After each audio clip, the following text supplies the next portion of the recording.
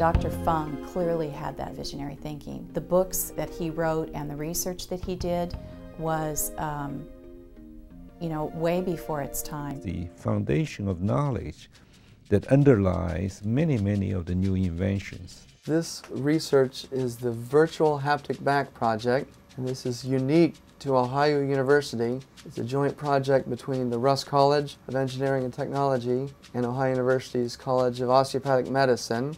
We are trying to better train osteopathic medical students in their sense of palpatory diagnosis, which means to find medical problems via touch. So what we have here is a virtual model, accurate virtual model of the human back. When I touch it, I can feel that via this haptic interface. So as the student presses harder, they'll feel more force back, and this involves soft tissue biomechanics, and Professor Fung is the pioneer in that area. I'm a physicist, and one of the ways that I feel I can contribute is to apply force to biological systems. And so there's several areas in which we work on that. One involves looking at the forces on white blood cells in capillaries, the smallest blood vessels. And that's work that I've done in collaboration with Dr. Getz. We try to understand how leukocytes get trapped in the lungs when you have something, for example, like a systemic infection. And this could lead to organ failure and death. Now, to understand this problem, we need to understand the mechanical properties of the leukocyte, the architecture of the lung, and then how blood flows through the lungs. You can gain insight to those three aspects of the problem by going back to Y.C. Fung's pioneering work that he did in each of these areas. I like the warm hot part. Let me just first start with 1962. That's when he was giving the lecture in Atlantic City. I went there with my wife and our two girls, and we were at a restaurant. The four of us were eating, and Dr. Fung was with a group of scientists. They were the council of the Microcirculatory Society. I came over from Hong Kong to UCSD in 1968 and majoring in bioengineering. And when Dr. Fung realized I was a foreign student, he was gracious enough to offer me a job in the lab. I was just a neophyte, a young assistant professor, and with my family sitting at another table. Dr. Fung saw me, and he came over. He left at the other table and sat with us for the dinner. So one day, he asked me to solve a pretty complicated equation.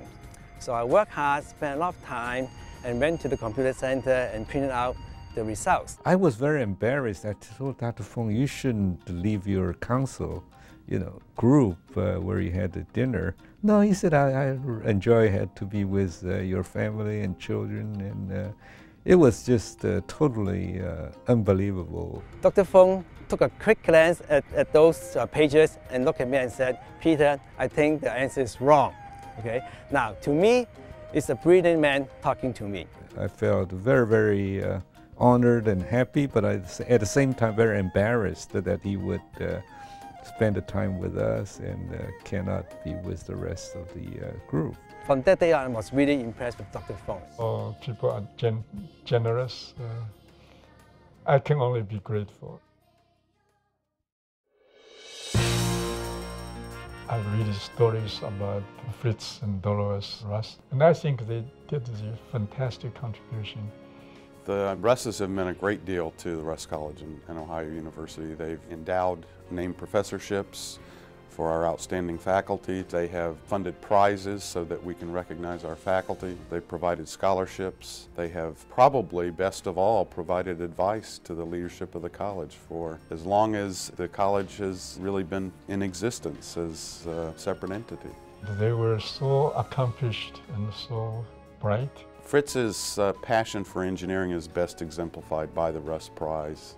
Russ Prize is unique. His passion, I think, was to inspire more people to be interested in and to recognize engineers. And by having the Russ Prize, I think they're extending their influence. That's sort of the Fritz thing, is that prizes aren't intended to have an immediate effect. They're intended to have a long-term effect. So Fritz, when he did it, was probably thinking that 50 years from now, you'd start to see the effect. Benefiting bioengineering research. And that the people who were inspired by the prize would really get the prize 30, 40, 50 years down the road. I'm personally extremely grateful, and I honor them very, very much.